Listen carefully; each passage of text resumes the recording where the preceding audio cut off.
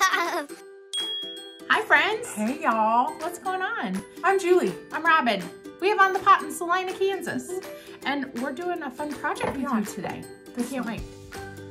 Look. We're going to do this little watering can. Wouldn't it be cute for Mother's Day gifts? Yes. Like, I think it'd be adorable for a Mother's Day gift. Or just for your spring gatherings. We're in sweatshirts today because it's still cold at our house, but Nice and chilly. it's going to get better. It's going to be spring soon. We're so excited. So we're preparing. Yeah. So we're gonna walk you through this step by step today. If you have questions, put them down in the comments and we'll answer them and all that fun stuff. It's gonna be cool. Oh, and we'll get the templates and all that stuff too. Yeah, we'll have all that for you. We'll get it set. Posted. Yay! Okay, cool. Stay tuned. Here it comes. Okay, you guys, we're gonna paint this plate today. We have the patterns. I have printed these on NCR paper or clay carbon paper. We bought this from Studio Stuff, pyopstudiostuff.com. I love it because it says this side up, so you know which way to put it in your printer.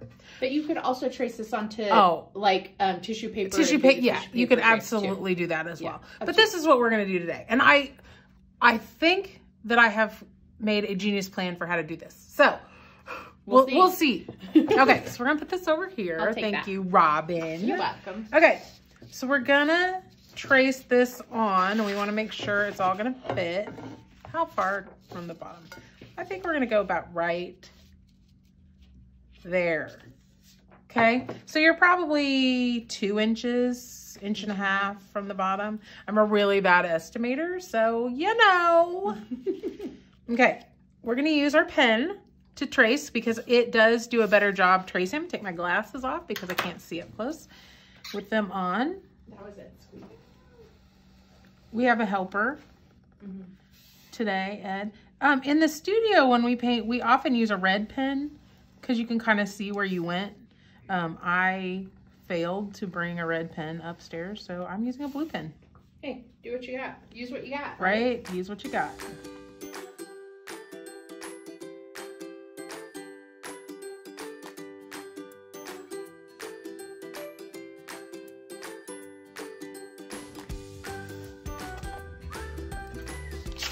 Ta-da! Okay, we're gonna start with, I'm trying to think what I wanna do. We're gonna start with the heart. So we're gonna start with Red Blaze FS 2391. Have a little crusty in the top. Are you really a ceramic artist if you don't have some crusty paint at the top of your bottle? No, I don't think so. I don't think so either. Okay, we're gonna use, I'm using, if I can find it, my number 6. I'm a real big fan of the number 6 round brush. It's just a good size. Those are the Crafter's Choice brushes. These are the Crafter's Choice brushes. I like those. From Gare, right? Yep. Okay, we're gonna put 3 coats of Red Blaze, which is my favorite. I love Red Blaze so much. I feel like it's sort of a like retro red. It's not like, it's more candy apple than rock and red, which I think is more of a like Christmas red. It reminds me, it's like vintage. You know, though, it's like vintage Christmas. That's what I like it with Tahiti teal and key lime pie for Christmas colors. Me too. So my that trend has not reached Salina, Kansas yet. I keep pushing it. Someday. Someday when we grow up. Yeah. Right? Yeah. Absolutely. How many coats are you doing? I'm going to do 3 coats. Sounds like a good And don't worry, like right there, I got a little crazy, but we're going to outline, so. Not a big whoop. It's no big whoop.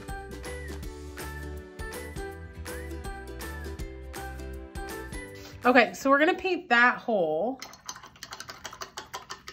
I always laugh when people get mad about their customers wasting paint because I think I'm the biggest paint waster. I think I waste way more paint than my customers do. Pretty sure. Okay, we're going to use Jumpin' Juniper for this hole and for the spout. Good idea. Okay, so FS 2323. A lot of people know these numbers. I do not because we number ours on the top, like in the order that we have them in the paint counter. So this is 37 in my world. Okay, I'm gonna try to be more responsible with my paint pour. Really? No. And I'm gonna continue on with my round brush. Good idea.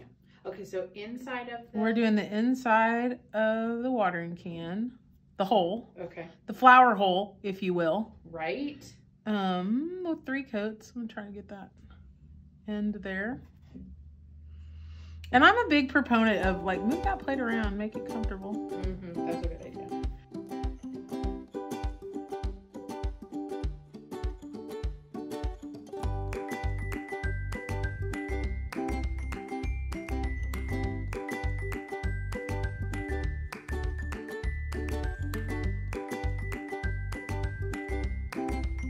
All right, we getting our 3rd coat on this spickety spout situation.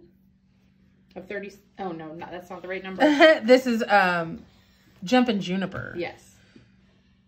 Are you proud that I remember that? That's nice work. I Good just job. pulled that right out. It's FS something. Yeah. 23 something. Yeah, I think it's 2323. Oh, nice. Good job. Isn't that a song? In the year 23? No. No. Mm-mm. That's not the right year. 25 maybe. I don't know. I don't know. Could be anything. It is a song though, I'm pretty sure. Okay, that's our 3. Nice. Okay.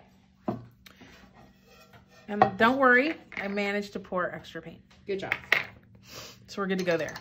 Okay, next up, we're gonna paint the rest of the watering can, and we're going to use my very favorite color, Tahiti Teal. What number is it? This 36. FS 2382. It's a really good color. It is. Oh, it's my favorite. It didn't used to be my favorite. Key lime was always my favorite, but Tahiti Teal. Tahiti Teal. I use it on everything. I'm sure our customers are like, will you stop? Because I have figured out how to incorporate it into every season and holiday. Yeah, you have.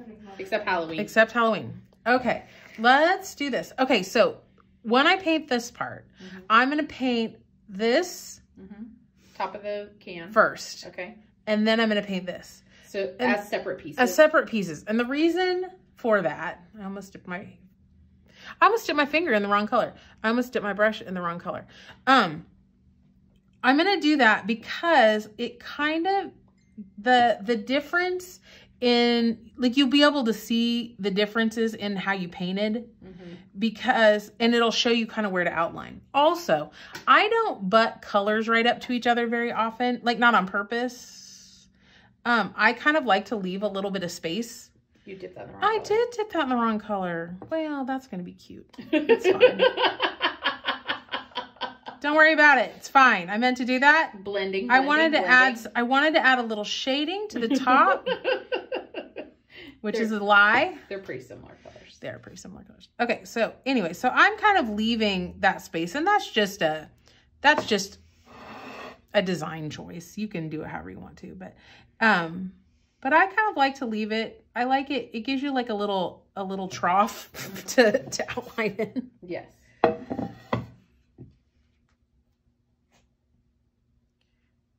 Okay. We're going to do 3 coats on all the parts of, that was a cat hair. My cat, you guys, loves to roll on this plate. In fact, I kind of had to boot her off so that we could paint it.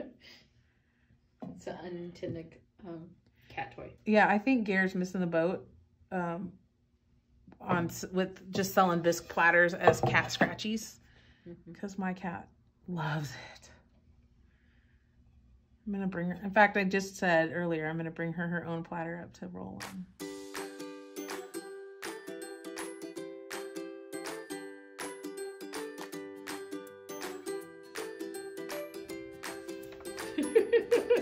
She's back. I get her. Maybe. You guys, we're professionals. Yeah. You're getting real life at Julian Robbins' painting class here.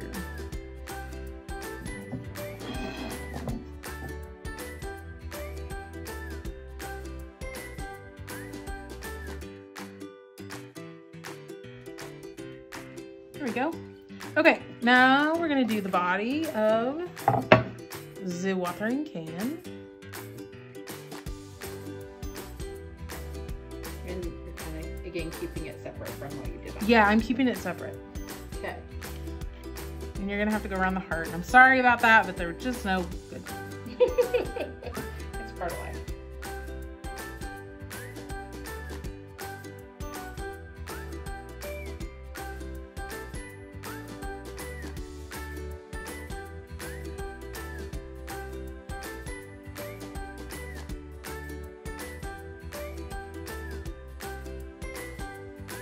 Okay. And you guys, make sure that you paint that top part first because we want it to get dry. Oh, that makes good sense. So that we can. Okay, now we're gonna do this little doodle.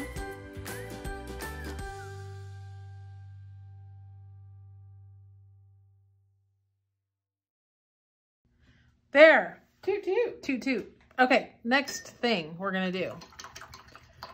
What are we gonna do, Joel? It's gonna be very exciting. Next, we're gonna use our other pattern, the one with the flowers on it. Okay. Okay, and what we're gonna do is we're gonna take our scissors, skizzes, as my art teacher called them, and we are gonna cut around this line right here.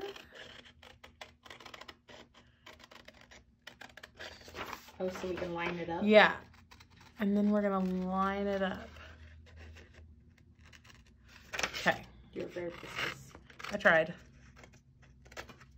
Okay, I just let that fall in my paint.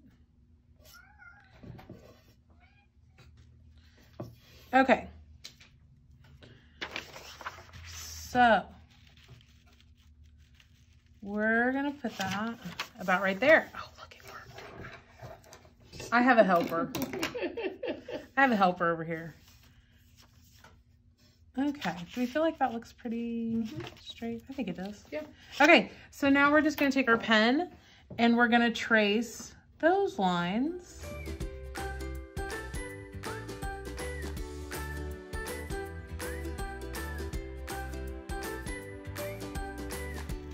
There we go. Yay. Fleurs. Fleurs, y'all. Okay, so let's go ahead and start with the stems. And I used Kermit 2341 and Lime Ricky 2303. And I just alternated them. So dark green, light green, dark green, Yeah, light so green. we're going to start with the 30. Maybe. Oh. At least when I did that, I made a big blob of it. There we go. Okay. What did I do? There it is. I'm going to use my same brush. I use this brush for almost everything. Okay, and we are just gonna throw those stems in. And you guys were just painting straight over the top of the watering can. But stop at the line. But yeah, stop at the bottom part there. Don't forget your leaf. So you want to do the leaf the same color as the matching Yeah, stem. yes. If the stem has a leaf, it's the same color.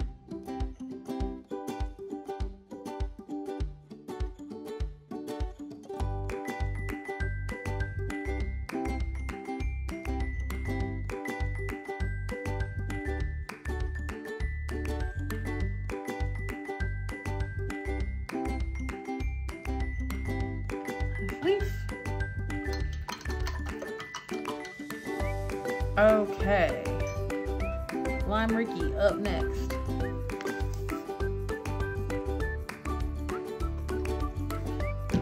Okay. Just have a few little stems.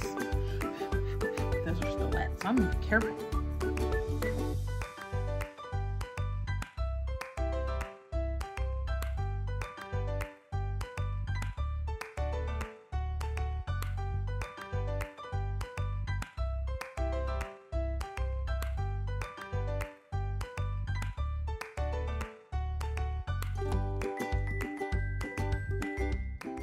There we go. 3 coats of all the stems. Now we're gonna do flowers.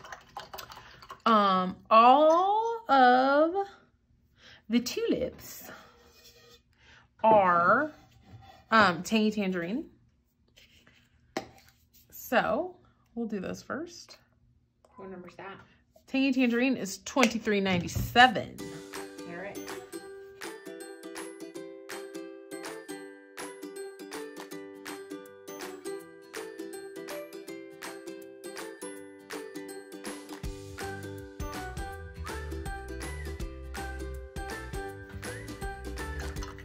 You got 3 coats. I got 3 coats of the tulips. Now it is time for the other. Now we're gonna dotty flowers. The dotty flowers. I need another palette.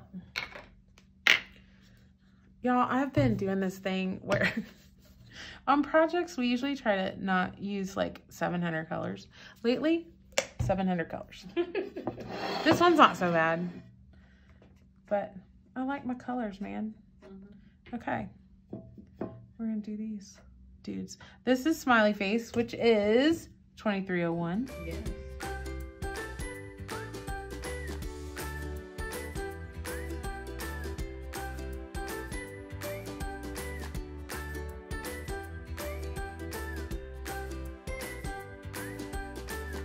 Okay.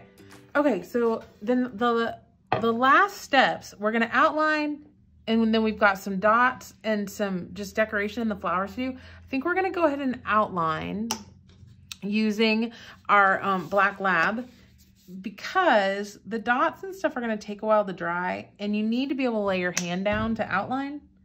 So that's what we're going to do. So we're using 2314 Black Lab. Yeah, and I'm going to take that brush that I was using, and I'm going to add just a little bit of water to our Black Lab, like a couple drops. And I'm going to mix it together really well. Black Lab is just an awesome consistency for so many things. For outlining, I like to just add just a little bit of water, and you want to make sure you get it stirred up really well. And I have started doing that with a different brush than I'm going to use. Because if you dip this brush in water and you mix it up, what I have found out is you still have water up here, and then you put it in your paint, and then you put it on your plate, and then it goes diffuse. The good thing about Black Lab too is that it's so highly pigmented that watering it down doesn't affect anything. Yeah. Okay. So it still stays nice and black. Yeah. It's the best color. It's the best black in the whole wide world.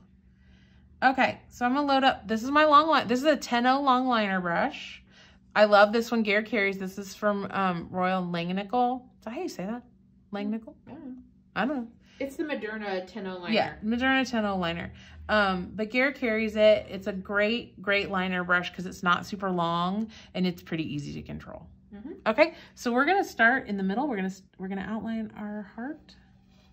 And you guys, do not be super concerned about like being right up against your red. Like, I like it a little bit crazy. And you're only gonna do one coat at the Yeah, we're only doing one coat. Yeah, I was just touching up, so thank you for saying that. Yeah. And you really want to rest that like the meaty part of your hand on the plate while you do it. Gives you some control. And just keep turning. And we teach our customers to outline with this brush. I think it's the easiest way to teach an adult to outline. I think teaching a kid to outline with a fun writer is actually easier. Yeah, because kids they don't squeeze super hard. Yeah, but with adults, I think a brush they feel like they have more control, especially this brush. And really the big trick is getting your hand down on your plate so that you can rest it there, and remembering that lifting the brush off the plate is your brakes. So if you're feeling out of control, just lift your brush up and you get a do-over. And you just pull as far as it feels good. And then you stop. And add that little drop of water really makes that go further. Yeah, and then you can kind of line it back up and go again.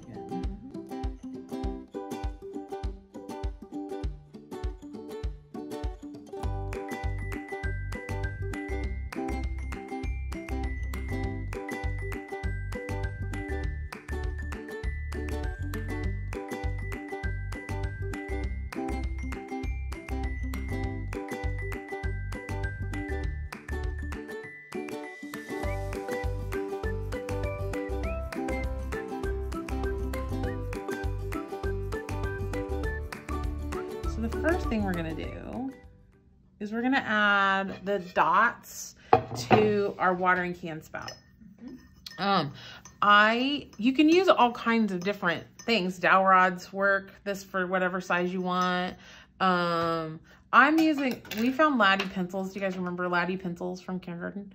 Ticonderoga still makes them, and they're just a little bit bigger. And so that's what we're gonna use for our dots. For the eraser part. For the eraser part. Okay, so we're gonna do one in the middle, dipping each time, and then we're gonna do the ones around the outside. Cute. There's no prescribed amount of these. However many you want is the right number, or wherever it comes out to. Wash off my pencil eraser. Okay. Next up, we have some little lines. I put some little lines on the handle, and the handle was Tahiti Teal, and so we're going to use Jumpin' Juniper, which is just the one shade darker. And we're going to use our line liner brush, and we're going to load it up pretty good because we only want to do one coat of these, like with a little, you know, the ball. And then we're just going to do one coat of these little lines on the handle, just as a fun detail. And you're not even going all the way to the edge. No, I'm not going all the way to the edge, and they're not perfectly spaced, and they're not the same width, and that's okay. And sometimes they're crooked on purpose. It's just to add a little something, something.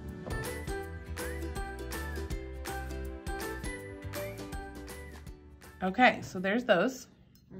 Okay, next up, we're gonna use a spouncer. What's a sponge on a stick? Sponge on a stick. How big is this one? I think it's a 3/4. 3/4 inch, probably. I'll measure it. But we're gonna put that in our red blaze, and we're gonna add a red dot in the middle of our circle dot flowers. I'm gonna put a little more in here. Want to measure it? Yeah. Robin's measuring. Hold, please. 3/4 inch. 3/4 inch. If you want it to be smaller, you can make it smaller, or you can make it bigger, whichever, whatever you want to do. So we're just gonna get one of those on there, and then we're gonna go back with a paintbrush and do 2 more coats. Because then it's more solid. Yeah, because we want it to be solid. Well, I want it to be solid. If you don't, you don't have to. We're gonna let those. Maybe we'll let those dry for just a second.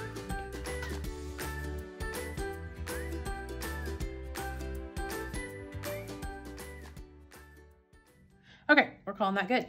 Okay, so next we're gonna go back to our long liner brush, and we're gonna add some lines with our Tangy Tangerine, kind of like we did on our handle. And you can do as many or as few as you want to, but we're just gonna use that pretty thick. I did do Tangy Tangerine on those, right? I thought so. You did. And you're gonna do them pretty thick because you only want to do this once.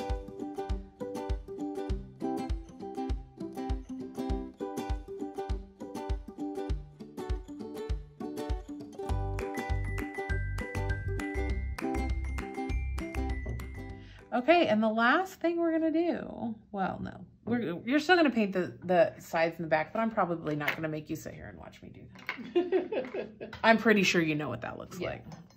Okay, so now we're gonna use Orange Crush 2390 and our long liner brush, but we're gonna use the handle end, okay?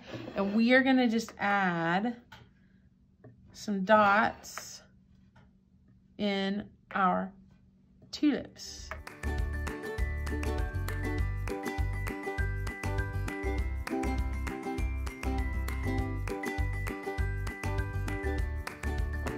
There, you guys, that's it.